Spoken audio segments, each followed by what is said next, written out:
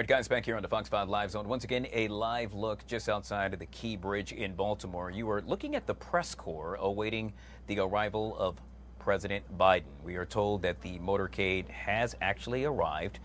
The president apparently meeting with other folks before he addresses the media, which we are anticipating that should happen momentarily. We can also make mention that we saw several Secret Service members walking about, and so we would expect once again that the president and Maryland Governor Wes Moore will be addressing the media. When that happens, we will make sure we get that to you live right here on the Live Zone. In the meantime, if you take a peek at the calendar, what do you realize? Yes, it is tax season, and with tax season means, oh my gosh, a lot of stress. Apparently, a lot of us aren't filing in time. Why? Well, it's a psychological issue. Let's take a look.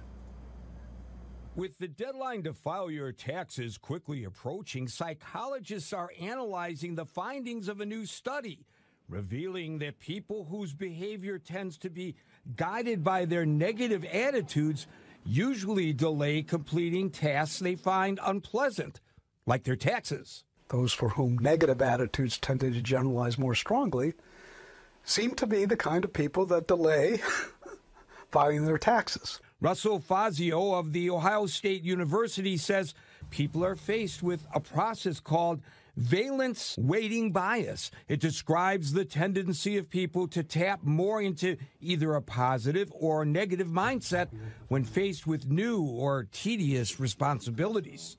We find that people with a negative valence weighting bias are more cautious. Researchers found those who lean more into their negative thoughts when deciding to file their taxes early wound up procrastinating, even if there was a benefit of receiving a tax refund. It could have been something that had been done, say, over the course of a few days, maybe even a week, but now it's got to be done in a rushed fashion. But having a negative weighting bias is not always a bad thing.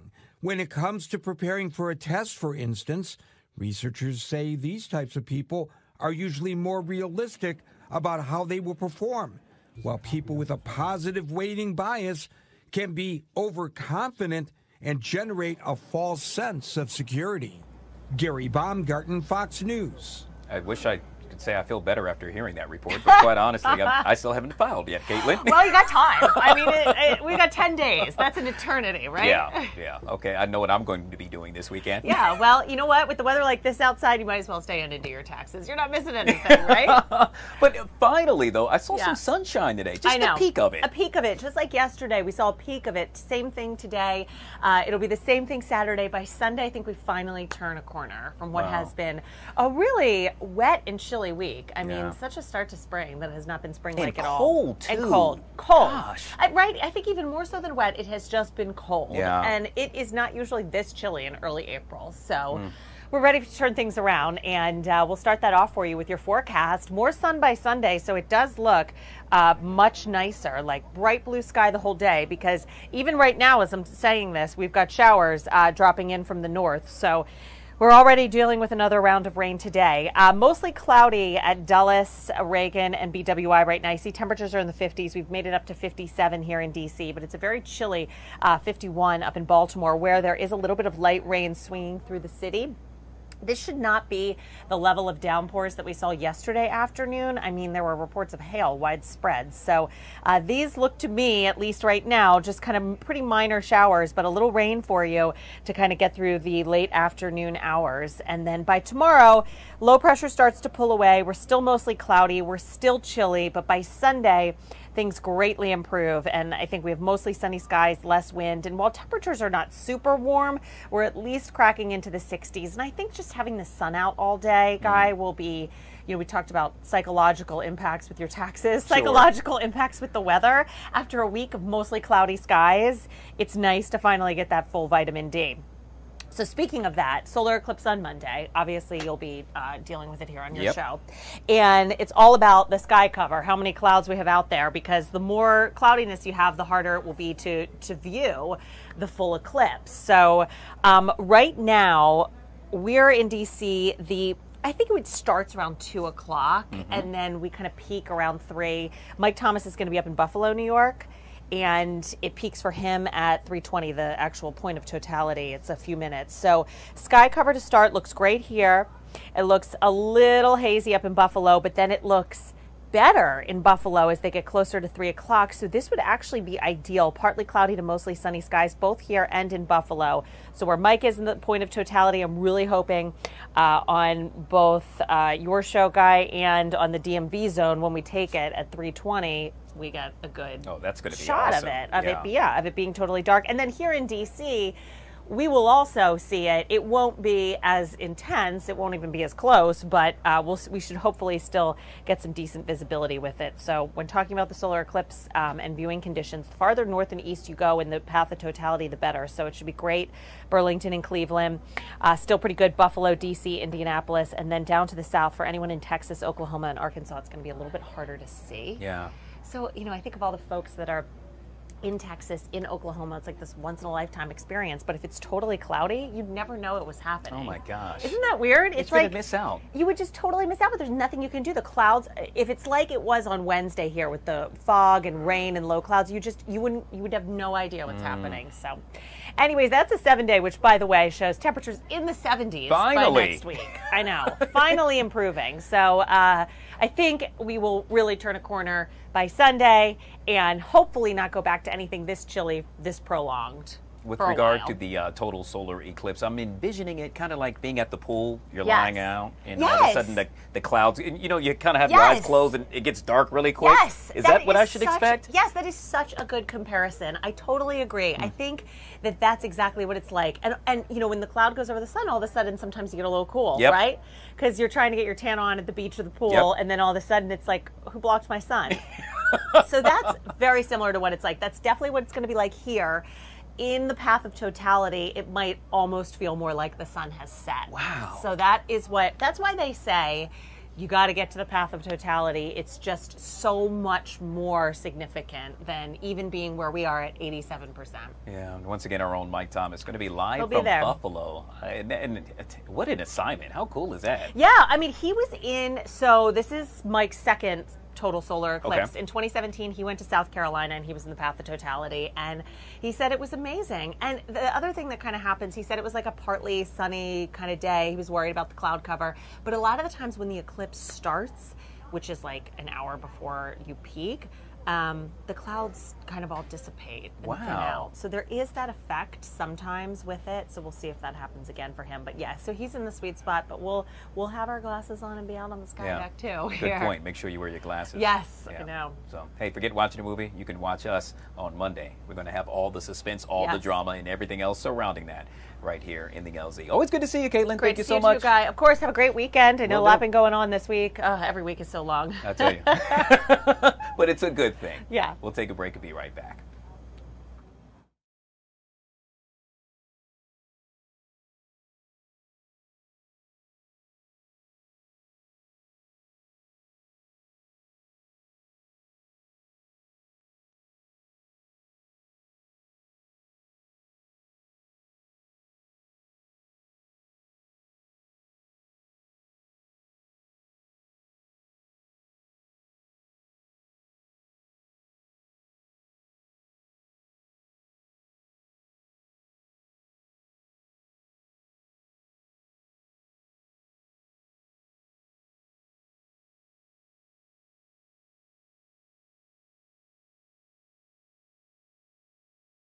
Processing unit in the United States. About 15% of all autos come through here in Baltimore, and all the heavy equipment, meaning farm equipment, big construction equipment, comes through here.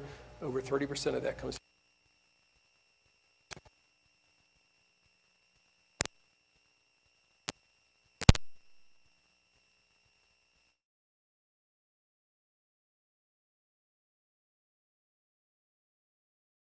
the scene. They basically stop traffic from something much worse. All right, guys, you're back here on the Fox 5 Live Zone. We wanted to take you to this directly. President Biden and Governor Wes Moore, as you can see beside him, now in the city of Baltimore, We are awaiting the president to address the media surrounding all things with regard to the collapse of the Key Bridge. He is now getting an assessment of the lay of the land, if you will, as to what currently stands. I want to make mention that some $200 million in cargo moves through Baltimore Port on a daily basis. It appears as if he is currently being addressed about this. Let's take a listen in to find out exactly what's going on. With cranes, with barges, with men. They knew how to do this, and then working through Unified Command, they've been basically opening those smaller channels. So they've been doing that.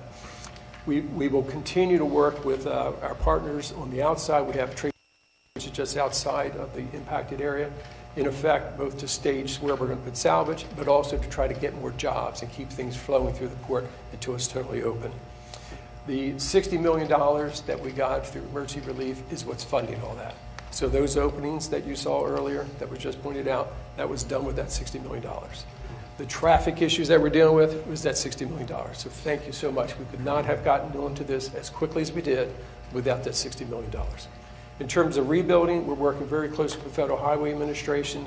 Basically, now how do we get this done as quickly as we can and environmentally as we can to deal with the new standards that we'll have to meet with this? Let's get all that lined up now so that we can get this thing open as quickly as we can, because we got to serve those people that work here at the port and the region as a whole. With that, I'll turn it over to the Secretary Buttigieg. Thanks, Paul. So, Mr. President, on day one, you directed us to do everything possible to support the state of Maryland from a DOT perspective. That has mainly meant supporting the Maryland DOT on 4 lines of effort. Help them get the port back open, deal with the supply chain implications in the meantime, help them get the bridge back up, and deal with the surface traffic implications in the meantime. As Paul mentioned, the $60 million was the first wave of emergency relief funding. We were able to turn that around within hours of it coming in. That is a down payment and just the beginning, but as more requests come in, we'll make sure that we can turn them around right away too. When it comes to supply chains, a number of the mechanisms that you established to deal with the issues we had in 2021 on the West Coast are serving us well now on the East Coast. As you know, this is the top vehicle handling port that we have in the United States. The ports of Davisville, Rhode Island, as well as Virginia and Brunswick in Georgia have been able to temporarily absorb much of the traffic that would have been headed for Baltimore. But there's no long-term substitute, of course, for the work that's done right here in Baltimore. When it comes to containers, most of that's getting picked up at the Port of Virginia and New York and New Jersey. And then when it comes to heavy equipment, there's some specialized ports absorbing that traffic too.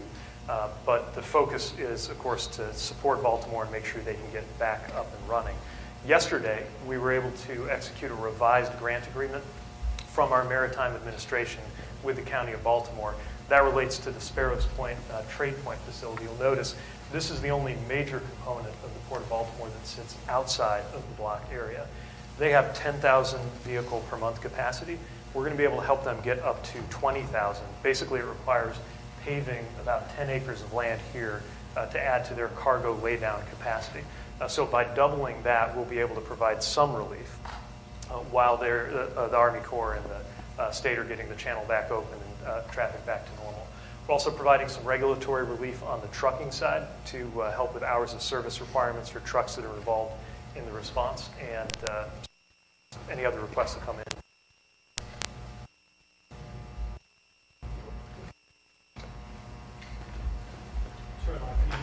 Great first responders that came on day one and were just tremendous.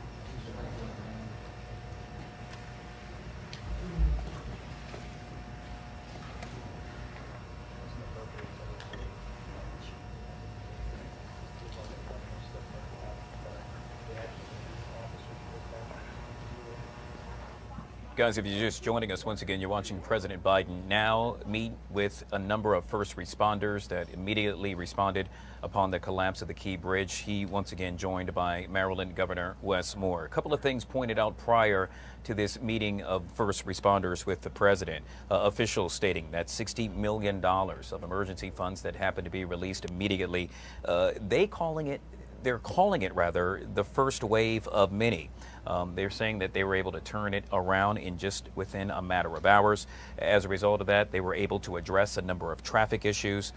Not only that, but really begin to address the issue of removing portions of the bridge. I found one of the very interesting portions of that conversation that they're also able to extend the amount of cargo that actually makes its way into the port of Baltimore. As I stated earlier, Baltimore receiving some $200 million in cargo on a daily basis. This is a big deal. Earlier today, we know that the White House reached out to Congress to cover 100% of the cleanup. That remains unknown. After the president meets with the first responders, as you see he's doing right here, along with Governor Wes Moore, he will make his way to the press corps where he will address the media. Following that, where it is that the president will sit down with a number of the families from those victims that suffered during that tragic day. Let's take a quick peek back in there if we can, see if we can hear what the president is saying. Obviously, meeting with first responders, going down the line, and looks like we just lost the feed for that. And so we're going to continue to follow this. We'll take a quick break. We'll come back, and as soon as we know when the president plans to address the nation, you will know right here on the Live Zone.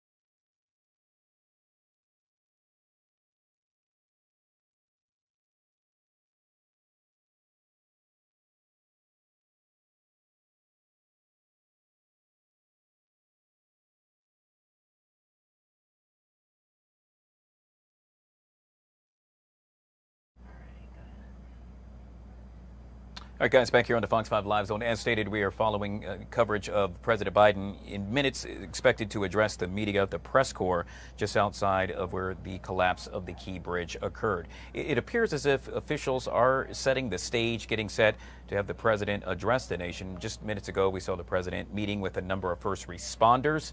He was also given a briefing surrounding all things what has happened since the collapse of the Key Bridge. We're going to take a listen in now to hear what the executive has to say. For his steady leadership amid this unfathomable disaster. Thanks also to our outstanding federal delegation and to my partners in progress, Mayor Brandon Scott, County Executive Stuart Pittman, as well as all of our local partners for their steadfast support. These are challenging moments that remind us just how interconnected we are. And as we stand here today, for me and countless others who grew up in this very community, we continue to grapple with the loss of a bridge that represented a lifetime of connection. We continue to mourn those we've lost, hardworking members of our community who are simply pursuing a better future, just as we continue to pray for their families and loved ones. And with each passing day, we better understand and are responding to the immense impact that we have seen to the livelihoods of so many of our residents who rely on the Port of Baltimore. Dock workers, truck drivers, small business owners, and more. But even as we stand here today, we recognize that we are literally a community forged by steel, a community that helped build bridges all over this country, a community that helped win world wars. And that same steel resolve remains as resolute as ever in this most recent challenge. This tragedy can do that because we have a president who has our back. Mr. President, thank you again for being here and for all that your team has done and will do. We appreciate you so much. I'd like to welcome next the Mayor of Baltimore, Brandon Scott.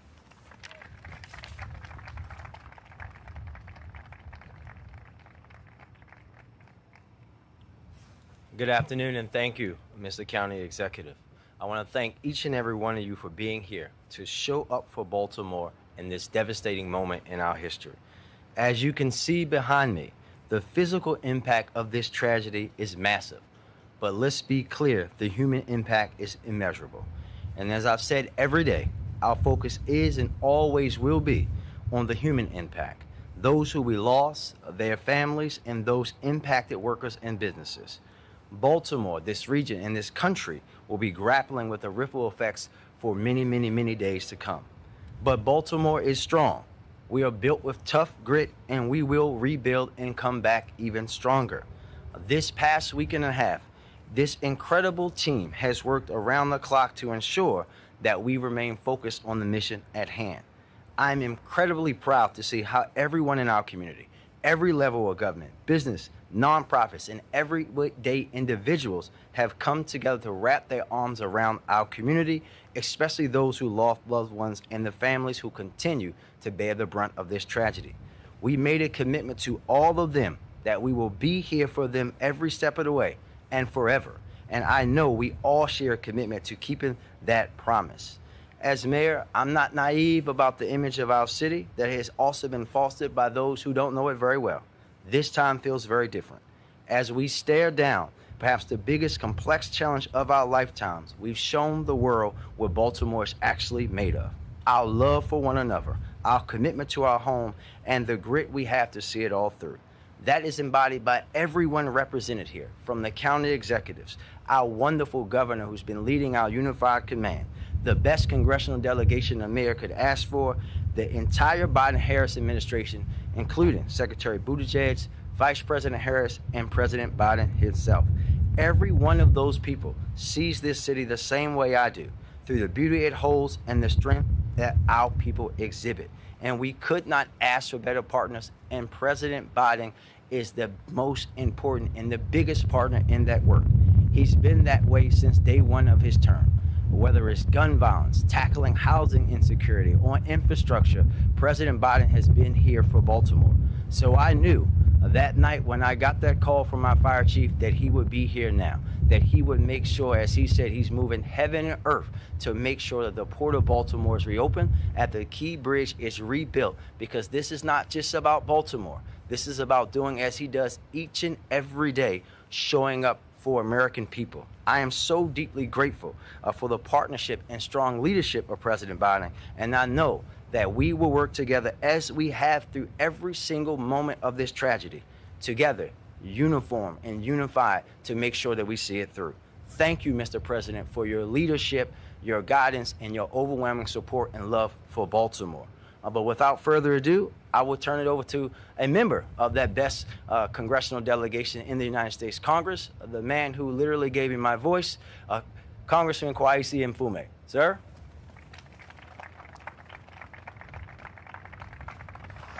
Thank you very much, Mayor Scott. Ladies and gentlemen, good afternoon. Fate and circumstance has called us to this point. How we deal with it and how we get beyond it will depend on our grit, our resolve, and our belief that no mountain is insurmountable. I want to just take a moment to be deliberately redundant and to say to Governor Westmore how much we appreciate your leadership, your stewardship, and your friendship.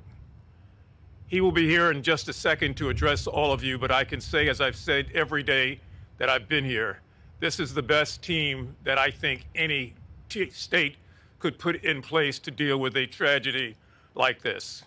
I want to certainly thank President Biden, who called many of us just hours after this occurred to pledge in an unwavering way his support, his dedication, his commitment, his resolve to making sure that this bridge is rebuilt again, that these channels are open to commerce again, that the men and women of the unions, particularly the longshoremen and all of the independent businesses and others who have depended on this means of commerce, will in fact survive again.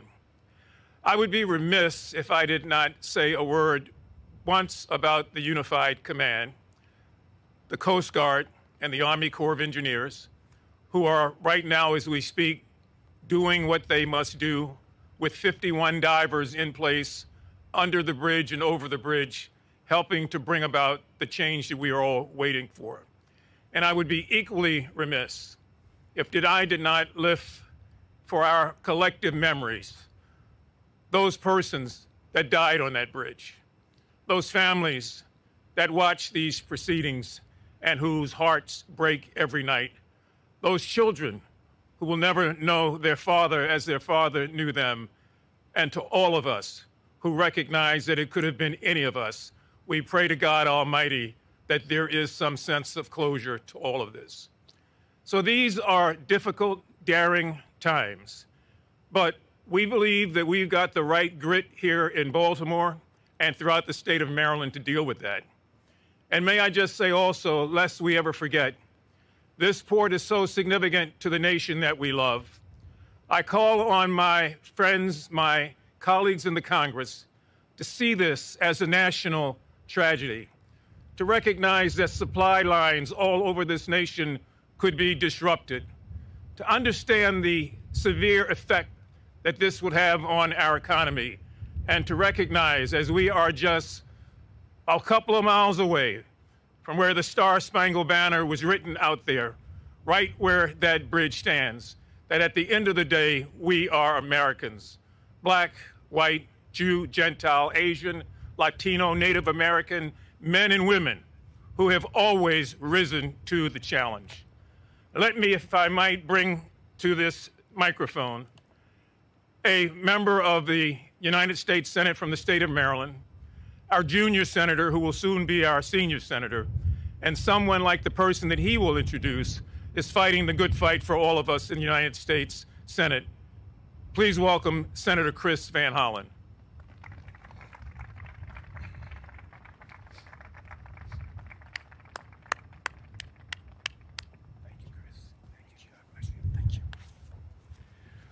Well, thank you, Kwaizi, and thank you for being such an incredible, wonderful member of Federal Team Maryland. It's good to be with all of you today.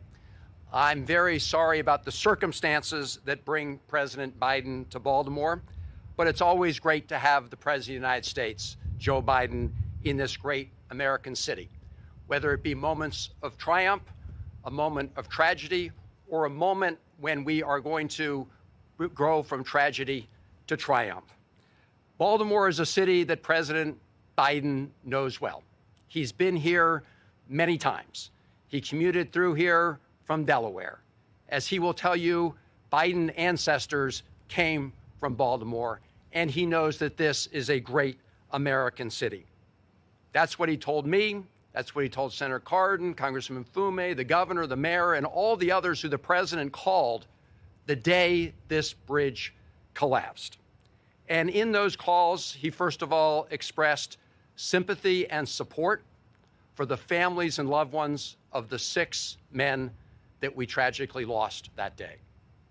He said thank you to all of the first responders, the city level, the state level, and the federal level, recognizing the sacrifices they were making, putting themselves in danger as is being done right now in terms of the divers and others. But that day, he thanked those who helped prevent more people from dying in this tragedy.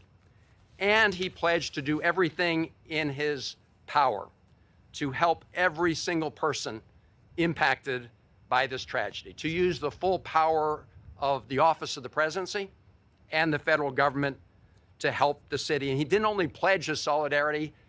By the time he made those phone calls, he had already ordered the federal government and its agencies to get to work. By that time, the Coast Guard was already on the scene working with other first responders, setting up the unified command. By that time, the president had already ordered the Army Corps of Engineers to begin to figure out how we're going to reopen the port by clearing the channel. By that time, he was also already working to find a way to make sure that the federal government steps in to help cover the costs of building a new bridge. The city of Minneapolis lost a big bridge in 2007. America came together to help them, and the president has said America will come together to help Baltimore and Maryland at this time. And his team was already on it. You're going to hear from Secretary Buttigieg. I got a call from him at 3 a.m. that morning, And it was just one example of how the president's team sprung into action. The funds and setting up the funding for replacing the bridge through the emergency relief program. You already heard that $60 million has come to the city of Baltimore and Maryland to help deal with the impact of traffic pattern changes. And the president and his team will be working with us, first of all, to make sure that through that emergency relief program, the federal government pays 90% of the costs, and they're going to work with us to commit to the president's pledge of 100%.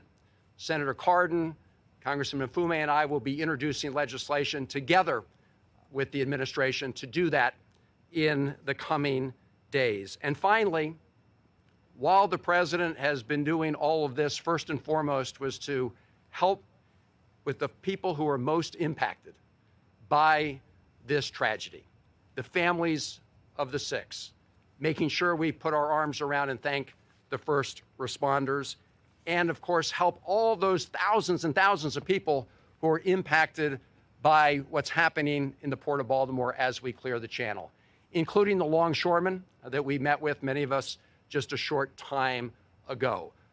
The Small Business Administration is providing emergency loans to every small business impacted by this. The Acting Secretary of Labor has been in Baltimore pledging support for the workers who are not getting paychecks because of what's happening. Tom Perez out of the White House has been here as well. So the president has committed to 3 things. Number 1, partnership, working with our terrific governor and the governor's team, working with our mayor and the county executives, working with the federal level and all levels of government to get it done. And the message he has said from the beginning, is we have to be there for the people most impacted by what happened. That has been the president's North Star. That's his North Star in Baltimore. That's his North Star in Maryland. That is his North Star for all of the American people. So I'm so proud that we have the president coming back to Baltimore. Sorry about the circumstances, but he will show that America always rises to the occasion, and we will make sure that we come out of this strong.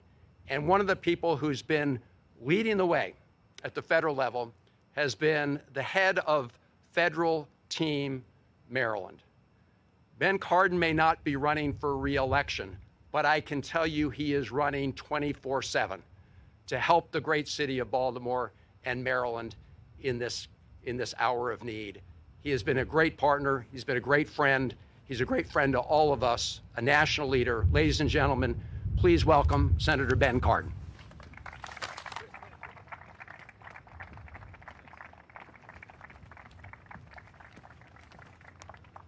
First, let me thank Senator Van Hollen for his extraordinary leadership on this issue and so many issues that affect the people of Maryland. He's a great partner for me to have in the United States Senate. We all have been in various stages of grieving during the last week and a half. This has been a tough time. I want to first thank our first responders. They saved lives. 6 of our fellow Marylanders went to work on that day.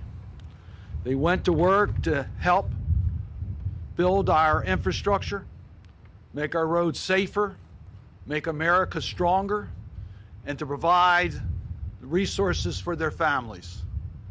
They did not return. They lost their lives. Our prayers, our thoughts are with the families, and we will always be there. President Biden made it clear from the beginning that he would be with the people of Maryland every step of the way. Thank you, President Biden. Thank you for giving us what we needed at that moment and every day since, and continue to provide the support we need to recover from this catastrophic event. You established a unified command. You've heard my colleagues talk about this unified command. It is something that none of us had ever seen really put up the way it was. We had the experts on every subject, but working together to complete the mission, to open our channel, to rebuild the bridge, to take care of the people and businesses impacted. This unified command led by our Coast Guard, our Army Corps of Engineers, Team Maryland, Governor Moore, what an extraordinary leader he's been during this event. We thank him for that. Mayor Scott in Baltimore, the work that he has done. County Exec Oshesky in Baltimore County, the work that he has done. County Exec Pittman in Anne Arundel County. It's been a team effort. As a result, we've made a lot of progress. And you heard the announcements today in regards to opening the channel, and we're already planning for the replacement of the bridge. Thank you, Mr. President, for making that possible by providing the resources and the personnel without delay so we can make this type of progress. I also want to thank my colleagues in Congress on both sides of the aisle who have contacted us and offered their support. When you have a catastrophic event to a critical infrastructure, we come together as a nation, and we will come together as a nation to make sure we do what is right. The Key Bridge, the Port of Baltimore, critical infrastructures. Port of Baltimore, the third largest that we have. All right, Senator Ben Cardin once again addressing all things surrounding the Key Bridge. We are awaiting the remarks from President Biden. As you can see, he is still meeting with first responders. You can see that on the DMV zone, which is coming up in less than 30 seconds. Hey, want to remind you this upcoming Monday, yes, we're talking about the total solar eclipse. Our own Mike Thomas live from Buffalo, where they will experience totality darkness. It's something that you're going to get a chance to see right here on the LZ. That's starting at 1 o'clock on Monday. On behalf of Emmy, I'm Guy Lambert. Thank you so much for joining us. We'll be back on Monday on the Fox 5 Live Zone at 1. We'll see you then.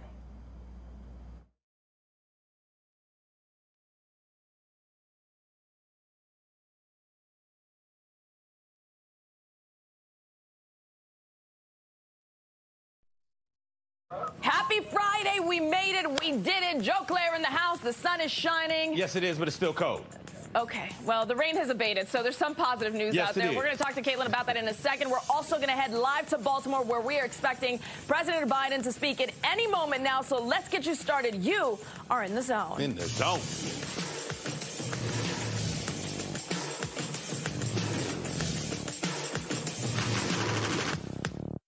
As usual, these Fridays, they never let us down. We've got a lot of things to get to right now. And again, we're monitoring everything that is happening from Baltimore at this hour. Hello, Joe Claire. Happy Friday. Hello, Marina Morocco. How are you? Happy Friday. Hey, we're doing good. We're doing good. Doing good. I just came in from out talking to the people in the streets. Yeah, it's not supposed to be this sunny and cold. It's like when you used to watch... it sunny, but not as cold. Yeah, you used to watch videos of L.A. You'd be like, why do they have on coats? Why does he have on a leather jacket? It's LA. It just doesn't fit. Yeah, it's cold. I know. Well, we'll get there. We'll check in with Caitlin, and hopefully we'll get a little bit of warmth coming in for your weekend. But let's get you started here with your top 3 at 3. Yes, indeed, DMV. We are talking about everything from President Biden in Baltimore today to... Yeah, the weather. We've got a slew of things happening. Again, we're getting some issues, as we did yesterday with the prompter here. So hopefully we can get some clarity here in a second. We have a bomb show. That's what's going on. That's what's about to happen. And we know that there is a lot of issues also as we continue to report on the juvenile crime in D.C. But, of course, that big story of the day right now is the press conference, which is happening as we speak in Baltimore. Let's take you there live, where right now we are listening in and looking at Senator for Maryland, Ben Cardin there. He is one of the many people who are there speaking. The senators, both for Maryland, are there, the junior and the senior senator, and, of course, Westmore, who we're waiting to speak. And then the president will be speaking. Now, the president did a little tour of Baltimore today. He did an aerial tour of the bridge site and the collapse. He met with first responders, and he also met with families. So we are expecting to hear from him at any moment. Again, we'll be monitoring. As you see, people are changing here, and different people coming up to the podium. As you can see right now, the Secretary for Transportation, Pete Buttigieg, is speaking now. He's been at this site since the collapse of that bridge. But we will continue to monitor this. As soon as we see the president, we will take him live. But right now, let's move on to another story that we have continued to cover here extensively across the region. That's topic number 2.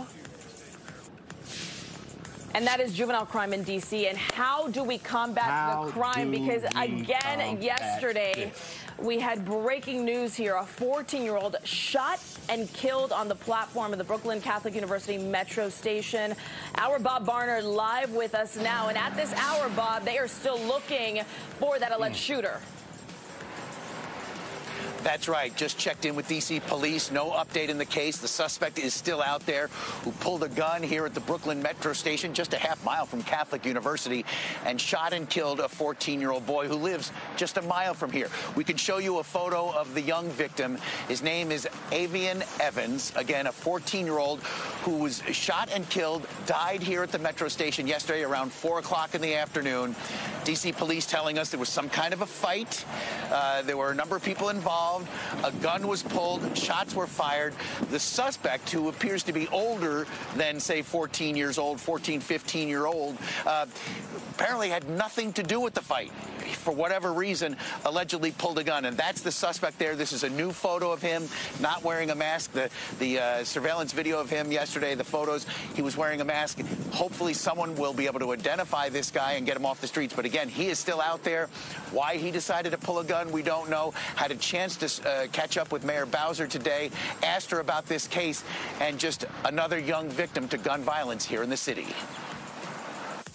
I think what we witnessed was another example of the use of guns indiscriminately and how it's impacting young people. And tragically, we had a juvenile who lost his life. I can't speak to the specifics of that incident today, but whatever they are, I know it wasn't about anything or worth it. Now, this is video from 8 years ago at the Deanwood metro station, also here in Northeast D.C. And we're showing you this because I had a chance off camera to speak to Avian Evans' parents. They say his older brother, 8 years ago, was stabbed and killed at that metro station. Johnny Evans was 15 at the time. So the older brother of the 14-year-old killed here at Brookland yesterday was himself murdered at a metro station in D.C. 8 years ago in April of 2016. The killer in that case was captured and prosecuted. The killer in this case is still out there, guys. Unbelievable stuff. Our jaw dropped when you said that, Bob. And again, I think it speaks to the continuation of crime, how it affects our youth. They're victims, they're suspects. It doesn't matter, but there doesn't seem to be a solution that we can get to. It speaks to these revolving cycles of violence that we see. Like we said, this is 8 years ago, and here we are today. Same metro station.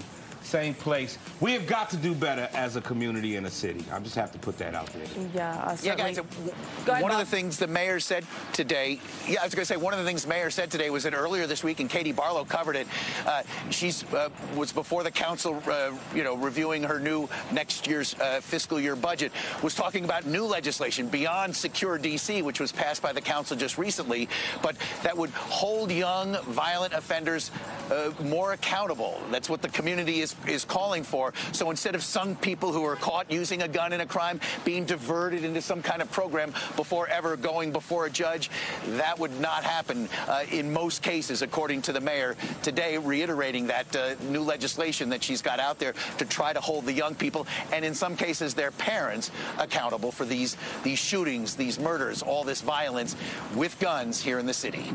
I mean, I think that's a fair point. Where are the parents? And I think when you talk about 14-year-olds, 12-year-olds, 13-year-olds like we did not that long ago, there are bigger questions here. Bob Barnard for us tonight at Brooklyn. But again, the mayor just yesterday talking about truancy, talking about helping fight accountability, because right now there is no. Yeah, absolutely. So we'll see. We'll continue to cover this, and hopefully the crime will abate at some point. But we are approaching summer, and that is not kicks up in the summer. So I hope the city is listening. We got to stop this now. Okay, let's go on to topic number 3 here. Chilly, rainy week to kick off April that we know. Hopefully it'll make way for some warmer temps. I hope so. We did get past some severe weather earlier this week. Caitlin, you have been the MVP this week. Has been nonstop. Yeah, I told you guys on Monday, you're really going to dislike me by the end of the week. We love good you. News. Here we are. I know, I heard you, Joe Claire. It is too cold, though. It's April 5th. My gosh, it feels like it should be at least a little bit warmer. We've mostly shaken the rain, although there's a few showers out there. And the weekend I think Sunday is our best bet, and I think Sunday is the day we will finally turn a corner because we've had a lot of gray skies, a lot of wet weather. Look at our cherry blossoms. I mean, they're past peak, yes, but they're still kind of going strong out there at the Tidal Basin. I guess they like the cold weather. It's been nonstop since they hit peak. 55 at Reagan, 54 at Dulles, and 54 at BWI. We once again have seen some clouds and showers pop up, especially to the north and west. So they are swinging through. It doesn't look like they have the strength of yesterday where we had downpours and some really gusty winds, lots of grapple. But today, just a little bit of rain to go along with that increasing cloud cover. The snow showers continue well off to our north as this storm system is stuck sitting over us. But the longer it's stuck, the longer our window, I think, will be during the eclipse for high pressure to be over us. That's just me saying it. I'm hoping that, really. No guarantees. But low pressure, which will be off to our north and east for Saturday, will still spin some clouds and chilly breezes, cool temperatures, maybe even a passing shower. So it's not really until Sunday that high pressure builds in. We get full sunshine back. Temperatures are better. I mean, we should hit 60, but I do think it'll still be a little bit on the chilly side. So for your weekend, you're still needing a jacket, especially tomorrow. Tomorrow will be a lot like today, breezy and cool. And then Sunday into the 60s, and at least psychologically, it will feel better to see a full sunny day. And we want that full sunny day as we head into Monday. So high pressure's overhead. That's good. We don't have a storm system. We don't have a chance of rain. It doesn't look overly overcast, but it is all about the cloud cover at that moment. So two areas we're watching closely. Us here in D.C., of course, a lot of solar viewing parties, even though we're not in the path of totality. And Mike Thomas, who will be in Buffalo, in the path of totality, which happens right before 3:20 p.m. So cloud cover in this path does look to be the thickest down towards Texas, Oklahoma. They might really battle that. This is at noon, the European model. The yellow and green is indicating good sky cover, a lot of clearing, and that is what we're going to see, it looks like, here in D.C. if you go with the European model. And as you get closer to the most significant point in the eclipse, towards Buffalo, it looks pretty good, too. This is just one model, but I hope, even if you have partly sunny skies, will be okay. So other cities in the path, you can see Cleveland, Burlington, kind of to the north and west, being favored. Partly sunny skies, Buffalo and Washington. Same with Indianapolis, but then, like I mentioned, as you get down towards Dallas and Little Rock, Austin, places like that, people will be lined up ready to see it, but will it be kind of too cloudy to take that in? But we'll be here, and we'll also be enjoying some slightly warmer temperatures, guys, when you look at your 7-day on Monday when we're all outside with our glasses on watching. So the big news as we head into next week is not nearly as cold, my gosh. So we are really going to flip the page on these chilly temperatures, which have been with us for several weeks. We're well into the 70s on Tuesday. It does look a little dicey towards the end of the week with more rain and thunderstorms, but we're going to keep those warmer temperatures around as we're in the 70s. So patience will be paying off, I guess, Joe and Marina, as we look a little better into next week. All right, I see the 70 on the boards. All right. Caitlin, we'll take what we can get. All right, it's coming up on Monday. When I'm outside, I don't want to be chilled and dark. No. You know, it's dark out, it's spooky, it's getting dark, and it's cold. I don't want that. So she said it's going to be 67. Yeah, it should be good, which, I mean, you know, we could have had, if the eclipse was this week, no one would have seen anything. So it's better that it's Monday. Much better.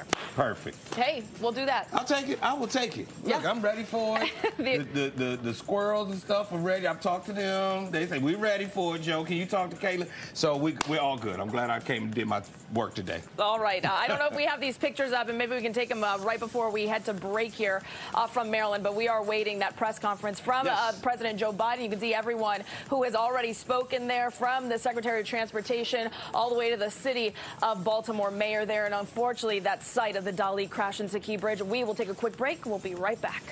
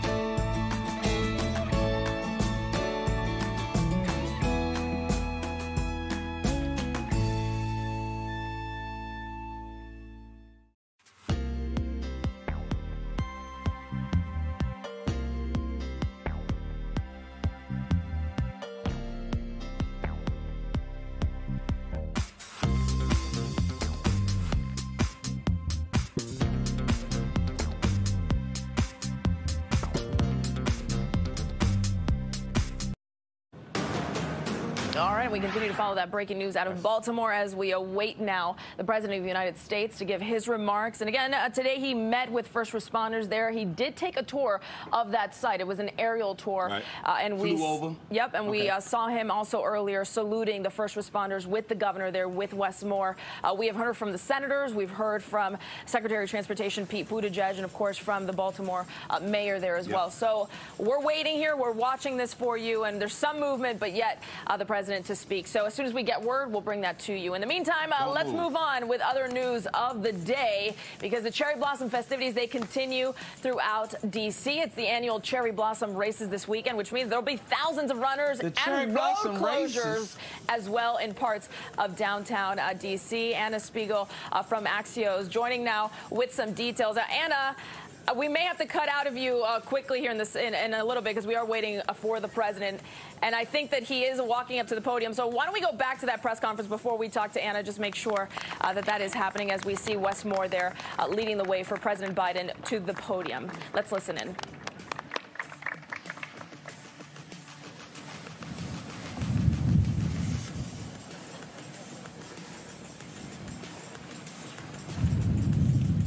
Good afternoon.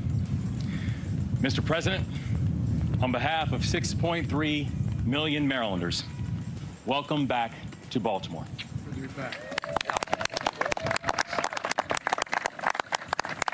I want to thank the mayor, our county leaders, our federal delegation, Marylanders from all walks of life, Team Maryland. We are here together in partnership. And today, and every day, we are thinking of the 6 victims of the Key Bridge collapse and their families. They are in our hearts, they're in our thoughts, and they're in our prayers. Están en nuestros corazones, nuestros pensamientos, y nuestras oraciones. And 10 days ago, a piece of the Baltimore skyline and a piece of the Baltimore spirit plunged into the river. But the people of Maryland, we rallied. And I tell you, Mr. President, the city of Baltimore is stronger today than ever before.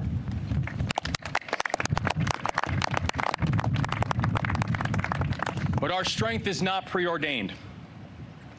Marylanders have spent weeks, months, and years focusing on what unites us. Baltimore came together to improve public safety, and last year, we brought down homicides to the lowest rates that they have been in almost a decade.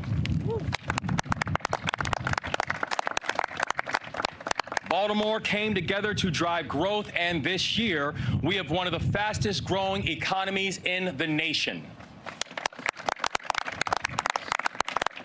The hardworking people of Baltimore have been training for this moment, even if we didn't know it.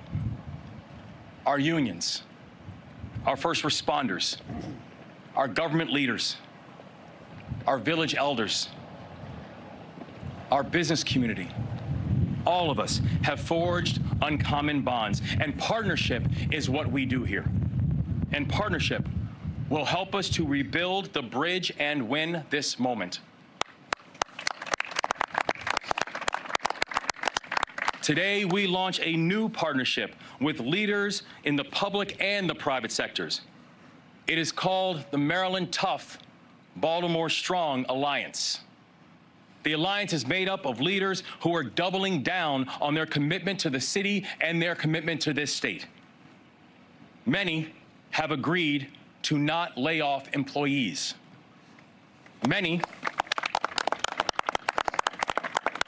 have agreed to return to Baltimore even if they need to move somewhere else temporarily. And all have agreed to help us build a better future. Foundations, businesses, sports teams, community champions have committed a combined $15 million thus far to support our workers and our neighbors in this moment. The alliance is over 50 members strong, and we are only getting stronger. Maryland is building a table that is large enough to include everybody, from our federal partners to our nonprofit leaders to our entrepreneurs to our port workers. And this morning, I signed an executive order to provide $60 million in financial relief for workers and businesses that have been impacted by the Key Bridge collapse.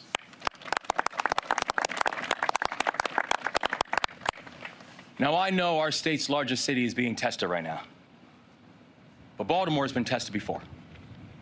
We get knocked down, we stand back up, and we dust ourselves off, and we move forward. That is what we do. And the people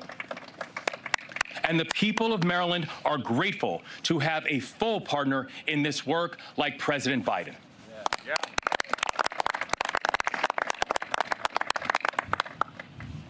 I received my first call from the White House at around 3 a.m. on the day of the collapse. And every hour since, we've worked hand in hand with this administration. President Biden might not be a Marylander by birth, but I tell you, he's proving what it means to be Maryland tough and Baltimore strong.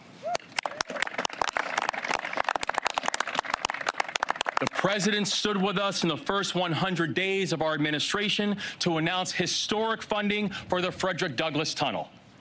And he stands with us today to help the families clear the channel, lift our people, and rebuild this bridge. With the support of President Biden and his team, I know that Marylanders of this generation and the next will look up, and once again, they will see the Francis Scott Key Bridge, and they will see it standing tall. The state of Maryland is honored to welcome the President of the United States to one of the most important cities in the United States. Ladies and gentlemen, the 46th President of the United States of America, President Joe Biden.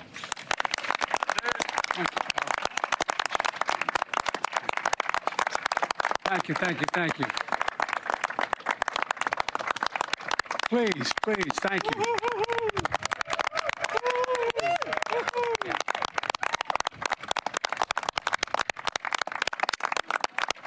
By the way, folks, I say to my dad, Dad, they're mispronouncing Baltimore. My dad and the Biden, please sit down. The Biden family goes all the way back to being watermen in this bay for a long, long time, back in the mid-1800s. And my father was born and raised here in Baltimore. And there's a strong, strong connection. Still have family in the region as well. Governor Moore, Senator Cardin, Senator Van Hollen, Congressman Fumi, Mayor Scott, County Executive Johnny O. I like that. Johnny O, ho, ho. To all the military members and first responders, and most importantly, the people of Maryland, I'm here to say your nation has your back, and I mean it. Your nation has your back. And you've got, without exaggeration, one of the finest delegations in the Congress of any state in the Union. Amen. And they know how to get things done, and we're going to get this paid for, aren't we? Yes. Yes. Yes. All right. I was just briefed by the Unified Command about the ongoing impact of this tragic collapse of the Francis Scott Key Bridge last Tuesday. The damage is devastating, and our hearts are still breaking. Eight construction workers went into the water when the bridge fell. 6 lost their lives. Most were immigrants, but all were Marylanders. Hard-working, strong, and selfless. After pulling a night shift fixing potholes, they were on a break when the ship struck. Just seconds before, one of the men, named Carlos, who was only 24, left a message for his girlfriend. Here's what it said. "We just poured cement. We're waiting for it to dry," he said. Well, to all the families and loved ones who are grieving, I've come here to grieve with you. We all are. It's not the same, but I know a little bit about what it's like to lose a piece of your soul, to get that phone call in the middle of the night to say family members are gone. I've been there. It's feeling like having a black hole in your chest like you're being sucked in, unable to breathe. The anger, the pain, the depth of the loss is so profound. And we know it's hard to believe, and you're probably not going to believe me, but I can tell you now from personal experience, the day is going to come when the memory of your loved one as you walk by that park or the church or something that you shared together is going to bring a smile to your lips before it brings a tear to your eye. It's going to happen. It's going to take a while, but I promise you it will happen. And that's when you know you're going to be able to make it. I promise you it will come. Our prayers for you is that time comes sooner rather than later, but it will come. We'll also never forget the contributions these men made to this city. We're going to keep working hard to recover each of them. And you know, my vow is that we will not rest, as Carlos said, until the cement has dried on the entirety of a new bridge. A new bridge.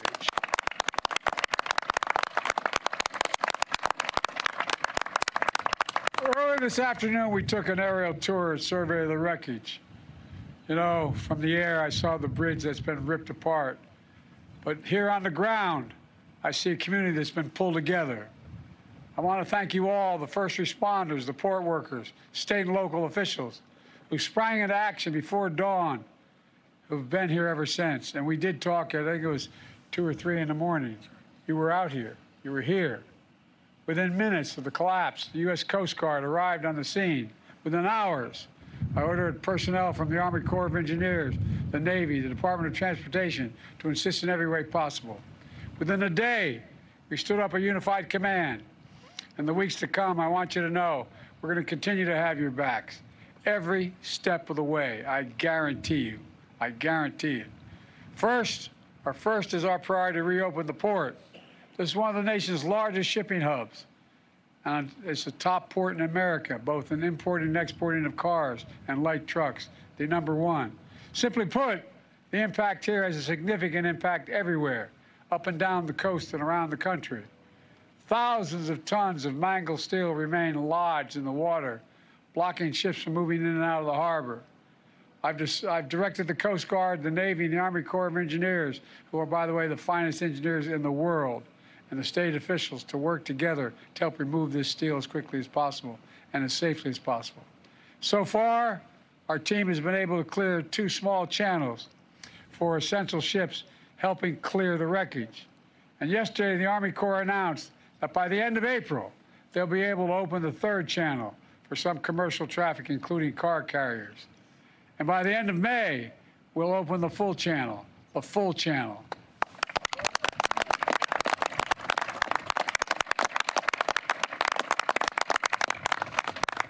My task force on supply chain disruption has been engaging with union, rail, trucking, shipping, state and local leaders to minimize the impact on our supply chains.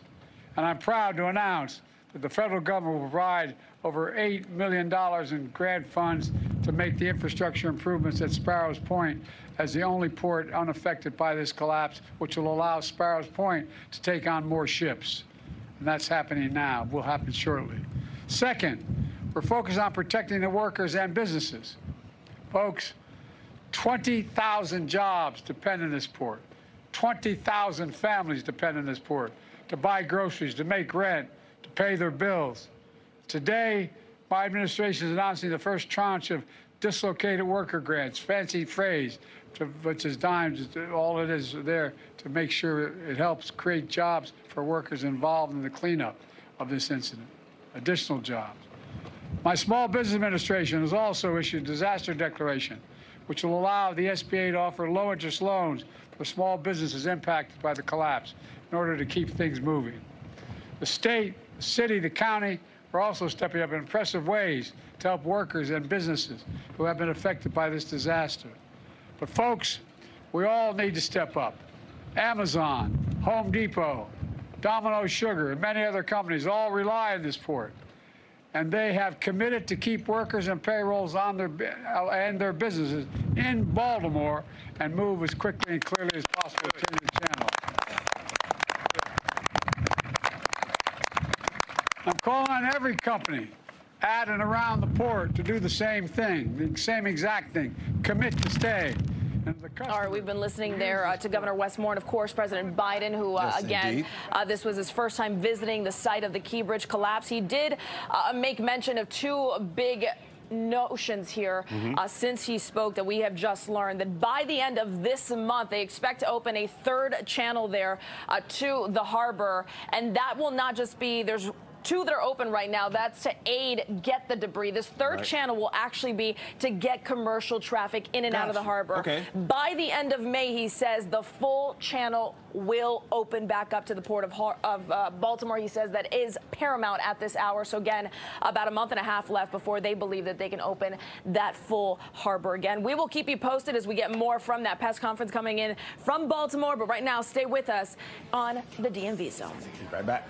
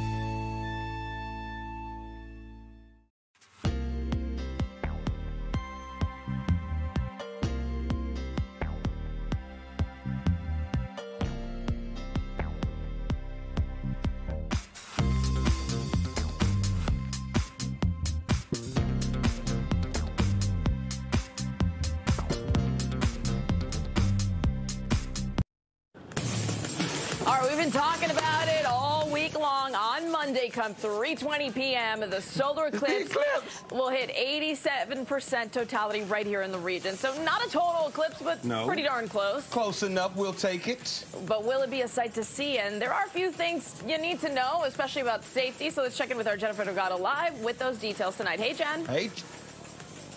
Hi there, Marina. Hi there, Joe. Yeah, I know the clock is ticking. Everybody's super excited about the total solar eclipse. As you mentioned, we'll get about 87%, but still, you need to wear these protective glasses. Well, we are live right now in Tenleytown, right outside the Tenley Friendship Library. Well, if you were hoping to get some glasses, look at the sign right there. Josh Harrington, the photographer, zooming in. It shows you, sorry, we are all out of solar eclipse glasses. That's pretty much the same thing you're seeing all across town. Well, hopefully you were able to get some of the glasses because, you know, if you look at the sun without any protection, it could lead to some problems. Well, we checked in with a local doctor, and he had this to say if you dare to look at the sun. Let's listen in.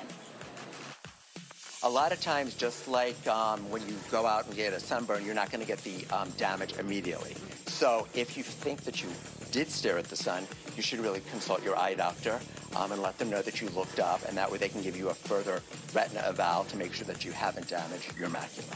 So you may not notice it right away. But Correct. correct. But I mean, if you think you looked at it even for a couple of seconds, you didn't have the right protection, you didn't have the IS glasses on, you should consult your retina specialist.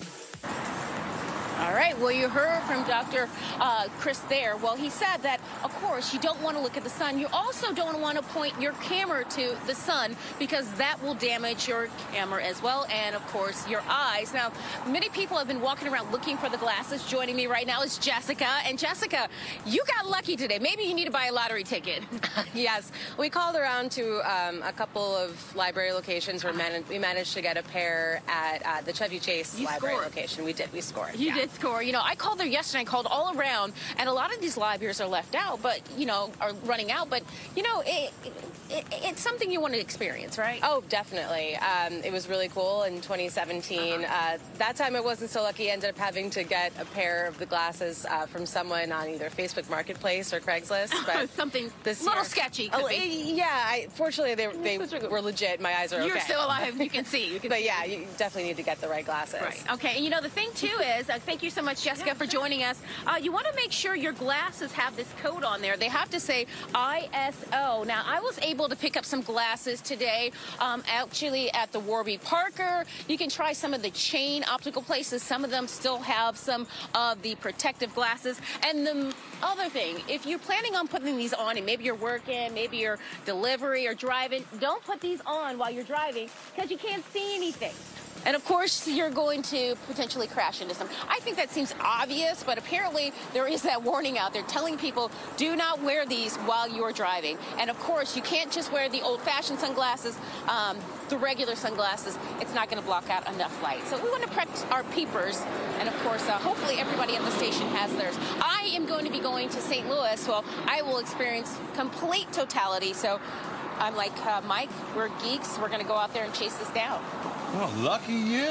Lucky you. But I'm glad that you gave I'm going to see my mom, too. I'm glad you gave that disclaimer to tell people not to wear these while they drive, because you know people in the DMV will try to wear those while they drive. Yeah. Somebody will. I can already see people behind the wheel with somebody will with one of those shiesty masks on and the glasses. These young people, y'all know I'm telling the truth. They might even put like a face mask on their eyes. Exactly. You never know. You know, Jen knows exactly what I'm talking about. All right, Jen, thank you. Good luck seeing totality out there in St. Louis. Okay, let's, speaking of the partial eclipse, which is really what we're going to see here, let's bring in a very special guest right now, because in honor of the eclipse, the Animal Welfare League of Arlington is hosting the partial eclipse of the heart adoption event, and live with us here in the DMV zone is Chelsea Jones, and the star of the show, this little guy with us. His name is Yam. Hey, Yam. So good to see you. Can I get to the yams? Chelsea, this is, you know, I think any opportunity that we can get to help adopt these beautiful puppies and dogs, we will share that. And I know you guys have this special event. So what do people need to know if they are so inclined to come by and see these guys and maybe adopt? Yeah, we would love a lot of adopters this weekend. We have so many wonderful dogs, cats, rabbits, guinea pigs ready for adoption, and everyone over 6 months is 80% off in honor of the partial eclipse. 80% How about off. that? 80% off. Okay. Saturday through Monday. I know that's right. You out here you out here chasing coupons for other stuff. Here's 80% off a yam. That is okay. So when people come in to adopt, do they need to do any prior paperwork? You know what? Because I think for people, this is a big deal. Yeah. You know, you're bringing home a family member. You're meeting them for the first time.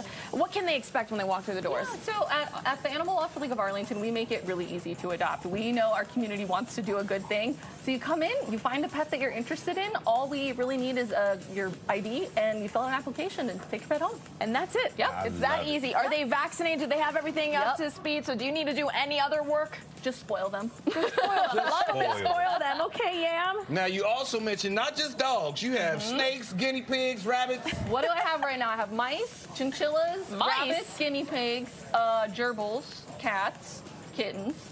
All the things. You have a chinchilla? I have 4 chinchillas there. 4 chinchillas? Oh, I'm about to go get some chinchillas. They are nice chinchillas, too. Now, they're going to be, I'm not going to do anything but have them at my house, but who do you know who has a chinchilla? Well, one of them, Chubby, is you can hold him. He's a really nice chinchilla. Me and Chubby Chinchilla. walking around the DMV. Can you walk out with maybe Yam and then also a chinchilla and Chubby? Hey, if you got the space and you're ready for it, absolutely. Come on through. So good. 80% off. If people are watching us right now and they're like, we love Yam, tell me more about this guy. Hey. So Yam is about 3 years old. We have had him for several months at the shelter, and he's good with kids, good with dogs. He's so easygoing, and yet no one has asked to adopt him yet. It's really sad. Let's get I know. Yam some parents. So we're hoping Y'all this see is how the nice weekend. a dog this is. Look how nice this dog is. He's been nice charming dog. everyone. Oh, behind yeah, the he's been a scenes. total star here at Fox 5. He just wants a forever home. You are the cutest thing ever. And he's such a All right, easy so there dog. you go. Give us the last details about times again and when people can come in for that 80% discount. What are the dates? So come visit us Saturday through Monday, the 6th through the 8th. You get 80% off adoption fees for all adult animals. There you go. One more. There Come on, you Yam. Let's get go. you a nice Can home and I somebody to get go to to. the He's so Yam? cute. All right, stay with us here on the DMV Zone. We're taking a quick break. Yam. We'll be right back. Say bye, Yam. Me the way. Good.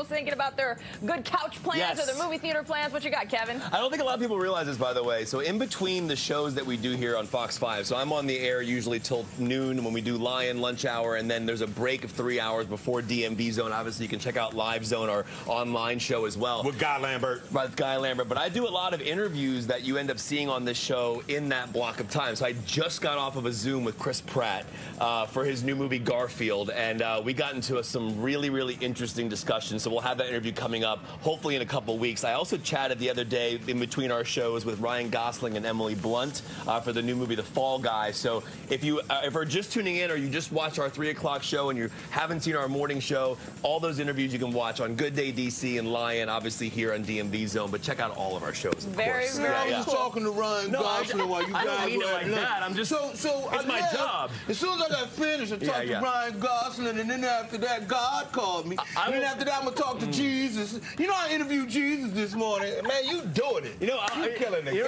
I'll tell you this. Like, I've been doing this for almost over 15 years now, and people always think I'm like dropping names. I'm not. It's just my job. I'm just messing with you. No, I know. It's just my job, though. Yeah. All right. So anyway, let's watch this weekend. Let's start off talking about a couple of things you can watch in theaters. The first one is The First Omen. This is a brand new. Well, this is Monkey Man. We'll do Monkey Man first. So Monkey Man is a new action thriller directed by the incredible Dev Patel. You know him from Slumdog Millionaire. This was a film that's produced by Jordan Peele. The movie is in theaters this weekend. It's a revenge film. The character is following the revenge after his mother is killed as a young boy, and all these years later trying to track down the people responsible for it. But Dev Patel really is one of my favorite actors working today. As I mentioned, Slumdog Millionaire and Lion. But this movie is a film that's a labor of love for him. He directed this film. It took him many years to make it. He broke a lot of bones making the film. I saw a story the other day that he had to re-choreograph a fight scene because he broke his arm or hand during the fight, so they had to make the fight a one-arm fight. Oh my It's kind of crazy how they did. I saw it on Twitter. I think it was on Discussing Film.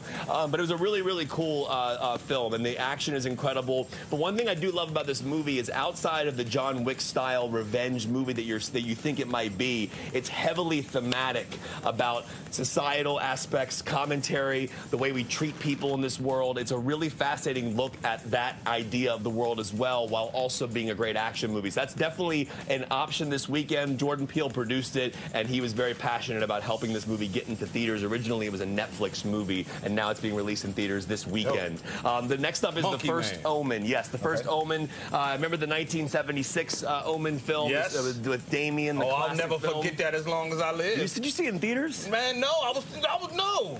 What do you mean? I was too scared, man. You too scared? He had everybody shook when we were kids. Yeah. You understand? We ain't mess with Damon. Have you seen the Omen, Marina? No, I've not. Okay, well, the 76 Omen is considered one of the greatest horror movies of all time. Yeah, man, he had us shook. So if you're not familiar, this new First Omen is actually a prequel or an origin story of Damien. So we're actually leading up to the events of the first Omen film in 1976.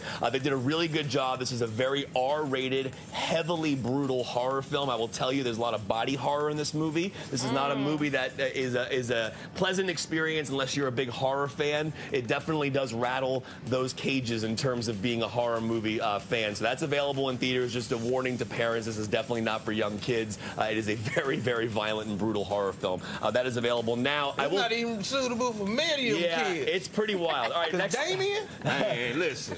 Next up is a little show called Ripley. So this is actually what's really interesting about the next two things I'm about to talk about is they're both film noir series. So this is actually a new series on Netflix called Ripley, based on the very popular book The Talented Mr. Ripley from 1955. There was a movie in '99 with Matt Damon and Jude Law and Gwyneth Paltrow called The Talented Mr. Ripley as well. This is directed by Steve Zalian, who wrote Schindler's List. He also wrote Irishman and tons of other things. He directed Searching for Bobby Fischer as well. This stars Andrew Scott as a grifter who's hired by somebody to go to Italy to track down. And it's a really it's a detective style, it's very like private, like I don't know. To me, it's a film noir. It's very classic in that nature, but also the character of Ripley is a very fascinating character to follow and watch. And Andrew Scott does a great job. You might know him from Fleabag, also All of Us Strangers. That's streaming now on Netflix, all episodes. And then I know Marina's excited about this one, Sugar. This is a brand new film series as well on Apple TV Plus, starring Colin Farrell. We had Colin Farrell on the show earlier this week talking about some of his favorite movies. In this particular story, his character is hired by a legendary film producer played by James Cromwell, and his character, Colin Farrell's character, is supposed to track down the producer's granddaughter. Again, very much like a film noir, private detective, private eye type of story. But Colin Farrell does a great job. I watched the first episode. It's fantastic. Really well shot and designed, but also just that classic film noir that I love. This is available on Apple TV Plus. As you do know, Apple TV Plus is one of the few streaming services that releases their shows week to week. So Netflix drops them all at once. Apple TV does them week to week, maybe 2 at a time or so. And I think that actually helps with keeping a show alive. You talk about it more. You wait for the show to come out. It's appointment viewing of television. So those are your options this weekend. Make sure you stay tuned. Next week, I'm going to have interviews with Kirsten Dunst, as well as Kaylee Spaney, as well as Jesse Eisenberg and Riley Keough. So stay tuned all next week for some more interviews right here on Fox 5. Very cool. Thank you, Kevin. You got a lot to choose from this weekend. Did everything get on the air? We're still on the air. This was a practice run. Yeah. All right, cool. Let's take a quick break. We'll be right back. We'll do the live one now. We'll do it again. Yeah.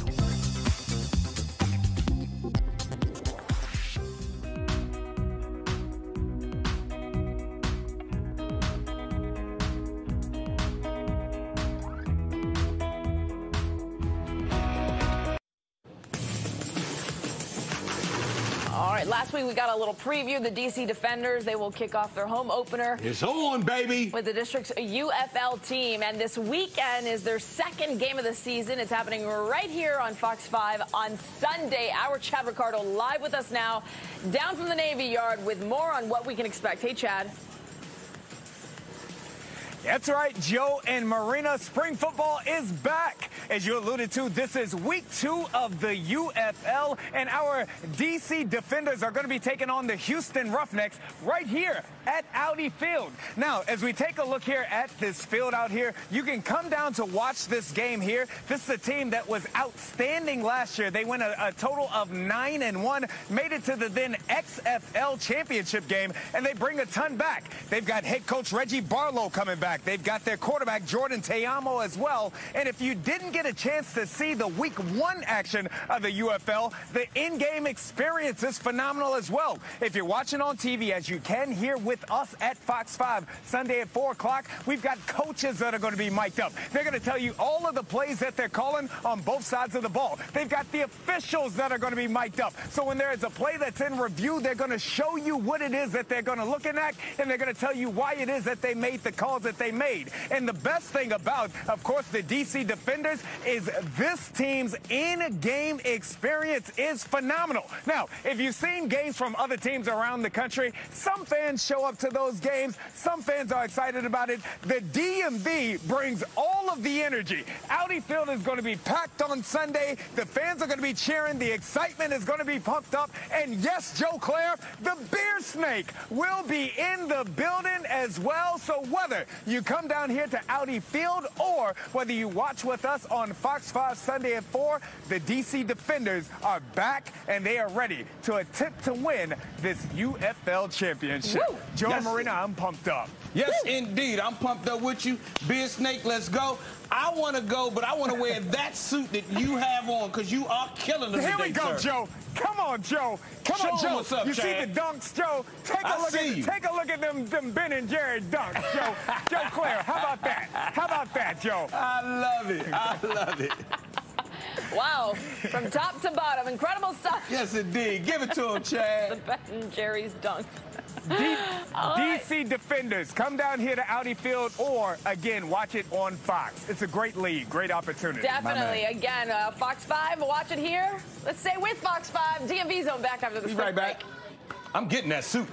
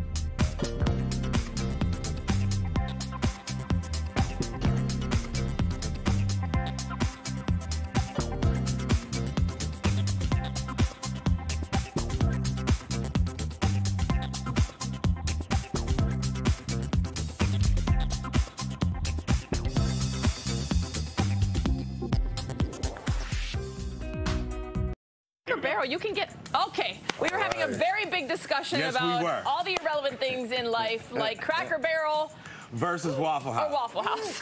I'll take the Cracker Barrel pancakes any day. Well, I love the pecan roll that you can get in that little general store, and I like the fact you can rock in the chairs at the Cracker Barrel. Yeah. I also love, though, some smothered hash browns at Waffle House. Okay. How can you choose? You like it all. I see. I'm telling you, Waffle House all day, every day. It's a great discussion. Too bad it's not like it or not, but y'all have a great show. I know, sorry I couldn't help you much, guys, but happy Friday to you. The News at 4 starts now.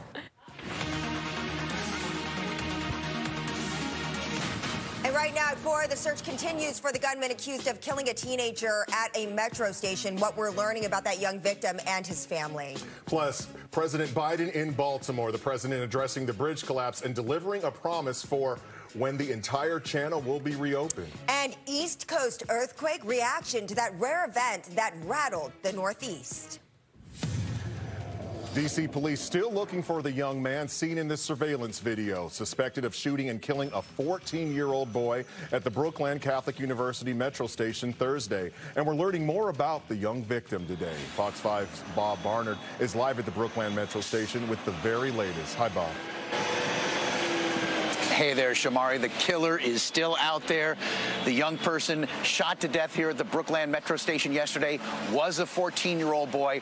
And we've learned that the victim from yesterday's case had an older brother murdered at a D.C. Metro Station 8 years ago. This was the 14-year-old boy shot and killed Thursday, Avian Evans of Northeast D.C., his home just a mile from the metro station where he was murdered around 4 in the afternoon. Police telling us young people on the station platform were fighting, somebody pulled a gun and started shooting. It was terrible, so terrible. I feel so sorry for the family.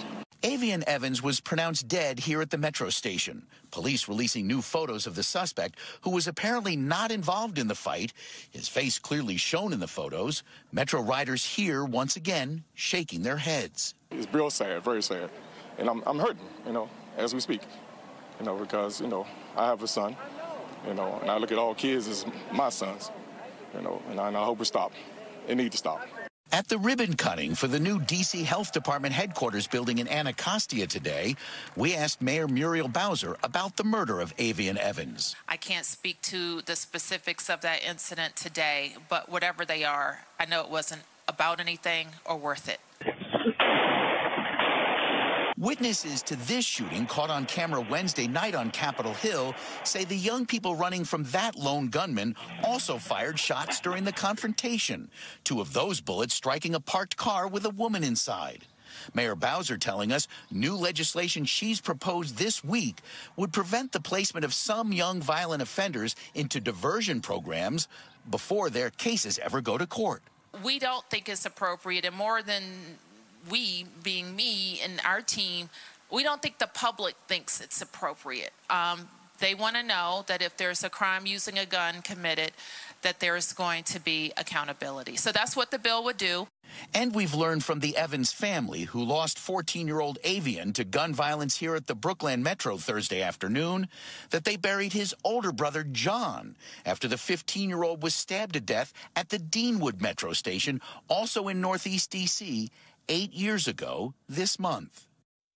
Now, the killer in that case was ultimately caught. I spoke to both parents off camera. They also tell me that they had a middle son who died in a violent death here in the city about a year ago. That's 3 sons from one family. So tragic. All right, Bob, thank you. Let's shift gears now, take a live look outside. We bring you a beautiful view. Frederick. I know, welcome. This is a place, I hear they have great little town there with a cupcakery. They got some nice coffee shops. I like the restaurants. It's a good little area. Regardless, a great day to get outside. Caitlin's here to verify. Hi, Caitlin. Hi, guys. Happy Friday to you. We made it. Right. Give me high fives all around. Yeah. I know, All please, right. thank you. Okay, Every week's a long one, so whatever you make it, it's all good. Yes. Look, it was a long week of weather, too. I mean, cold, wet, windy, storms, tornado warning. We did it all. Let's just put a wrap on this one because it is still very chilly out there. And guess what? Another day with a few showers out there. Not a lot, but still 5 days in a row where we've at least had some green on the map. And some of those days it was hefty rainfall. So nothing too gusty at the moment. You know, yesterday we had those passing downpours that were so strong. There was a lot of graupel reported. But this time it's just very light stuff, mostly to the north and west of the city. Over 81 in the mountains, you see a little bit of green. So these are just some light showers. They could swing through. Otherwise, we're seeing those nice peaks of sunshine through the clouds, which is helpful. I think by the second half of the weekend, we'll get back to real pure sunshine. 53 in D.C. It's chilly out there. 48 in Gaithersburg and Frederick, just 44 in Martinsburg and 43 in Winchester. The gusts are pretty high, so it is blustery with occasional winds peaking at 28 miles an hour in D.C., 29 in Baltimore, 33 in Manassas. Through tonight, if you are heading out and about, not much of a shower chance by sunset. However, it's cold. We fall into the 40s. You still need a decent jacket when you step outside tomorrow morning. We are only in the 30s outside of the Beltway. Better by Sunday. We turn a corner into next week, and I'll have a look at that very important eclipse forecast for Monday. That's all coming up. Angie? Thank you, Caitlin. And that earthquake this morning had people buzzing up and down the East Coast. We want to get right over to Marina Morocco joining us in studio right now with more. I mean, that's not the camera messing up. That's the earth shaking. Oh, yeah. There was a lot of shaking today. Angie, the earth cam capturing that moment. 4.8 magnitude earthquake shook the New York City metro area. It was reported about 10:20 this morning with the epicenter in Lebanon, New Jersey. It's about 45 minutes away from New York City. Now, we do have some video from a home in New Jersey where you can see here at a playpen the dog's crate there shaking, and you can definitely hear it. No major damage there or anywhere so far, but according to the United States Geological Survey, they got reports of people feeling the shaking as far north as Maine, as far south as Norfolk, Virginia. We've not seen many reports of people feeling it around this region, but it definitely startled some near that epicenter. I was in my son's bedroom making his bed, and all of a sudden the whole room started shaking. The walls started shaking, and it was so weird. My husband was downstairs and he was in the basement, and he felt it. My other son was in his room. It was scary. I'm still shaking. My head's shaking. My legs are shaking. She really was shook up, but the good news here is that nothing as far as damage has been reported so far. Major airports along the East Coast issued a ground stop afterwards, including BWI. At about 1 o'clock, BWI said it had completed a check of its airfield surfaces, has since resumed flights there. However, they are recommending that anyone that's flying northeast should check their flight status first. But certainly, Angie, a lot of text messages today to my phone from Florida asking if everything was okay. I was like, what happened? I didn't even know. Because it's a rarity, right? I mean, it just, we don't see that really around here. And but I'm with that woman. I mean, if I'd experienced it, oh yeah, I would have been just as riled up and worked up as she was too. Just glad everybody's okay. Totally. All right, thanks, Marina. President Biden has toured the Key Bridge wreckage. This comes a little more than a week after the collapse, killing 6 construction workers. Fox 5's Lili Zhang joins us live with more. Hi, Lili. Hey, Shamari, the president's remarks lasted just over 10 minutes this afternoon. During it, he doubled down on the federal government's commitment to assisting Maryland in this recovery process. Now, today, the president did take an aerial tour of the wreckage site and the work that's being done. Now, we also learned today of a tentative timeline of opening a 280 feet wide, 35 feet deep channel by the end of this month. We're told that the plan is to reopen the permanent channel by the end of May. Last week, the administration did approve a $60 million grant for the state of Maryland in terms of relief. We're told that this is not going to be used for reconstruction rather, of the bridge, that this is for things like debris removal. The president said today that the federal government will help the state with what it needs in terms of funding. To all the military members and first responders, and most importantly, the people of Maryland, I'm here to say your nation has your back, and I mean it. Your nation has your back. Now, this afternoon, the president did not take questions. We could hear some reporters were trying to get a question or two to the president before he left the stage. We are also told that, again, he still has a schedule after this speech that he just gave. The president also, his remarks did come after a few elected officials from the state of Maryland as well as federal leaders. Shamari? Lili, has the president met with the victims' families? So according to his schedule for today, he was scheduled to meet with these victims' families. He did also address the families during his remarks this afternoon. Keep in mind that from this collapse, 6 construction workers were killed. 2 of their bodies were found last week. As of this point, Shamari, 4 of those still remain missing during this salvage operation. All right, thank you, Lily. Well, the new harm reduction vending machine project officially launched in D.C. today with opioid overdoses at an all-time high. The Health Intervention Initiative is now hoping to help save lives by putting free overdose prevention supplies in areas with the high rates of overdose and death. Now, the machines are launching officially at 3 sites in the city this month. We also have an industrial-size safer sharps disposal container right next to the machine that folks can access 24/7, which has just been incredible. Like, you know, HIPS tries to do as much as we can in terms of supporting the community as many hours of the day as we can, but we can't be 24/7, but these machines can. So once folks are enrolled in the program, they can access these services 24/7, 365. The machines include self-care products from hygiene and wellness to Narcan and also fentanyl strips. And it leads to our Fox 5 Live Instable question. It is posted. Do you think that Narcan vending machines are an effective way to fight the fentanyl crisis? You can scan your vote right now. Just scan that QR code right there.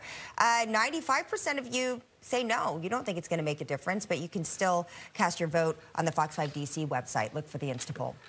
Now we want to bring you some top caught on camera moments. A potential porch pirate. Another one? Yes, another one. Oh, whoa. my Hey, goodness. apparently he picked the wrong house, right? Yes, he did. Walked up to the porch. Homeowner comes out with a bat. Apparently, the homeowner was fed up with people stealing his packages, so he set up a decoy. He kept the man there until the police came. Police arrested the suspected porch pirate. This is how you do it, folks. Yes, and yesterday we Watch and had learn. a potential, I guess, suspected porch pirate who was under a trash bag.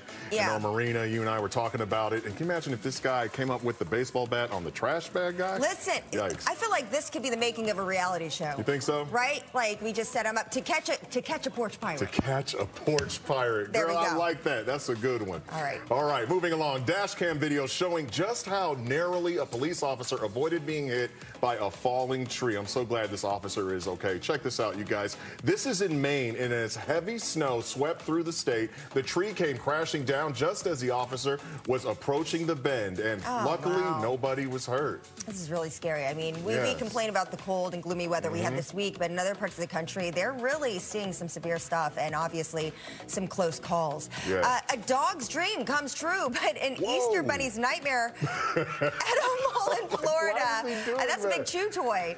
The goal was to have a portrait drawn with the Easter bunny. Instead, this dog seemed to think that the Easter bunny looked like a stuffed animal or a mule. The owner actually showed the video with a disclaimer. No Easter bunnies were actually harmed in the making of this video, but yeah, I wonder if he did the sniff test too, let's right? just keep this dog away from Halloween. Imagine somebody coming to the house, they have on a costume, the dog just goes nuts, right? I know, good guard dog. Yeah, Deterrent. he's doing his thing, but you know. Especially if you have a porch pirate. He won that button nose, right? He saw the pink ball and he's like, let's I play know. fetch. Yeah, the Easter Bunny was not having it. They baited him. It wasn't the dog's fault. Yeah.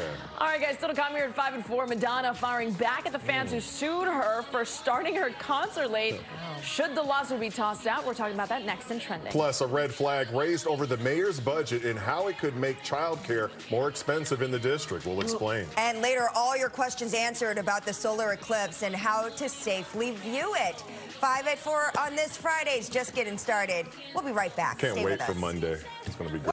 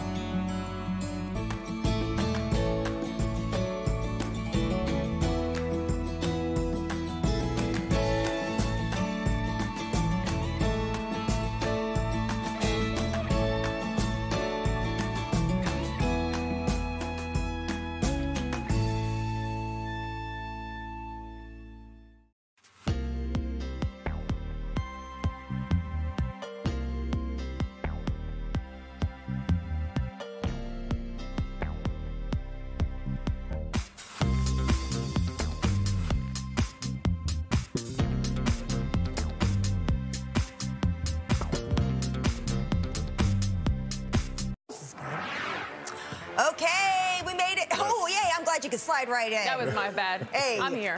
Thank you, Angelo. Hey, Marina. All right, guys, let's talk about what's trending tonight. First up, Madonna's legal team asking a judge to toss out a lawsuit over her late concert start time. The Material Girl was sued after she started a concert 2 hours late in New York City last December. The suit claims Madonna, along with the venue in England, willful false advertisement and misrepresentation. Well, Madonna's lawyers argue the two plaintiffs in the suit didn't show any clear injuries from the late start. They add that she rarely starts concerts on time, and her fans know that. And fans got what they paid for, a quality performance. You know what I would argue? Bad sleep. Yeah. Anxiety and bad sleep. That's terrible injury. But why not be on time for your concert? I mean, you'd be nothing without your fans. Because and a lot of these people. okay? Get over yourself. Now, you newer fans, I bet you it's probably these youngins that are like suing her and stuff. No, because all us olds were like, it's Madonna. You don't show up till late. Angie. You know she doesn't. What? The youngins don't I have listen to been Madonna. to different concerts Or you don't and go, people have been on time. You don't. She's got this reputation. Or you just don't go. Okay, I'll give you that one. Listen to it. That's the Is the thing. start time on That's the fair. ticket? You know, we start at 4 o'clock here. We don't start at 5 p.m. I start at 5 p.m. Anyway. Madonna's on a different level. She's Is she? Yeah, Okay, Angie. That's because people catapult her up there. I don't know why. Yeah, but because anyways. she's a queen. Okay. Well, I would go to Wu-Tang concerts back in the day. They were always on time. Conway the Machine, There you 21 go. Savage, all of them. That's great. Gunna. They're Hey, all on Celine time. Dion, the real queen, she was on time too. Well, Listen. for all you on-timers, Madonna, learn a thing or all two. you on-timers, then enjoy those concerts. But for those of us who prefer I to hope be the late, judge Futures takes on this up time. and gives them Go ahead. something. All right, let's move on. Things didn't go exactly as planned at the inauguration of a brand new Olympic pool in. oh no! Oh, Oh gosh! Oh, He's that was in okay. France. Yikes. Some of the world's top divers, they were there ready to show off their skills, and then that happened. One of the divers falling off the board. But to make matters worse, the event attended by thousands of people, including the French president. The Oh, diver my posting goodness. on social media, his back is fine, his ego is not. What happened? I don't know. He It looked like his slipped. ankle is like watch. His ankle buckled. Right there. Oh, he just Right landed there. on one foot. All he had Yeah. to do, all he has to do is tell people, look, I was imitating Rodney Dangerfield in I know, Back to School, right? School. Where he's like bouncing from, dive board to dive board. I was just doing that. Listen, Olympians, they're just like us. I feel like this makes them relatable. Okay, Yeah. so no Okay. shame. What are you, Get back on defense the board. attorney today? My goodness. Just pick yourself up and get back on the board. Yeah. I and love move it. on. Get up. I bet you it's going to make him better. There you go. Yeah, That's what my quote wall says. He's still going to be embarrassed, but that's okay. Move on. Strive for bronze, everybody. All right. Thank you, Marina. Hopefully he's not diving into Potomac off the Capitol Wheel, because right now you're looking at a look outside at National Harbor at the Capitol Wheel, and Yeah. it's a little, a little dark out there on a Friday, but it's Friday, and that's all that matters, You right? see some clouds, but hey, I mean, look at the water moving kind of fast. It tells me we got a Yeah. breeze out there, right? Yeah, that's some cold water I would not want to be Good in at this observation, point. yeah. I know, with a wind too. So seeing a few peaks of sun there, which is nice, but still probably colder than anyone prefers it to be It for the is 5th chilly. of April. Yeah. Well, I mean, I woke up, I look out the window, oh, it's sunny, oh, it's going to be a great day. And then literally like 30 minutes later, it was dark outside. It was just cloudy. I know. It's deceiving. And I'm like, just I walked stop. out without Mother a Nature jacket. needs to stop playing with my emotions. I know. Well, hey, this is April, right? Yeah. And at one point, I thought it was in reverse because we saw such like warm temperatures back in March, and now it's like April was coming in like a lion. But how about almost, some which didn't make continuity, sense. right? Yeah. March ended up being like such a warmer first half of the month than True. April. So, I mean, it all has to balance out, I suppose. But we should turn the corner here soon. More sun by Sunday. And along with that, temperatures will really warm up into next week. So I'm not saying we're done with the chilly conditions completely, but we are going to take a nice break from it. And then our window for cold obviously starts to shorten as we get deeper into spring. But yeah, a little dark as we take a live look at National Harbor. There's some showers off to the north and west, and wouldn't be surprised to see a few sprinkles come through pretty quickly here. We've got showers being reported at Dulles, 50 degrees, mostly cloudy at Reagan National, 53, BWI 52. So temperatures very cool, only in the 40s and 50s as we are still under the influence of this upper level low that has been driving down all this cold air. And it's only 48 in New York, 46 in Boston, 36 in Binghamton, 40 in Pittsburgh, and 48 in Chicago. Here's the effect of it on satellite and radar. You see how far south the clouds and showers stretch. And yes, snow showers across central West Virginia, the Laurel Highlands in Pennsylvania, upstate New York. So cold enough for it at those highest elevations. Here's your band of showers showers moving from northwest to southeast. So Futurecast has a passing shower through this evening, but then we will clear out overnight. We'll start off with sunshine again Saturday, but the same thing will likely happen. Even though we start with sun, we'll get those afternoon clouds, maybe a passing shower. It's still very cool. It is warmer by Sunday, not by a lot, but I think having a full day of sun, less wind, and temperatures slightly milder will start to make a difference. 55 on Saturday, 60 on Sunday, and should get warmer into Monday. By the way, the forecast for the solar eclipse, as you take a look at our future cloud cover, we're focused on D.C., of course, but also Buffalo, New York, where Mike will be in the path of totality, and both spots look pretty good. You want to see more greens and yellows when it comes to visibility. Buffalo may battle more cloud cover than us. Of course, you want it to be as clear as possible up in that path of totality, but for now, at least nothing stormy or anything that should totally get in the way. We'll talk more about that forecast coming up in my 7-day. Shamari? Thank you, Caitlin. Still to come, spring football is back. I can't wait. We'll take you live to Audi Field as they prepare for the Defenders home opener. Oh, they're fired up. And the Cavs getting ready to celebrate a big milestone for one of their players. That's all ahead at 5. We'll be right back.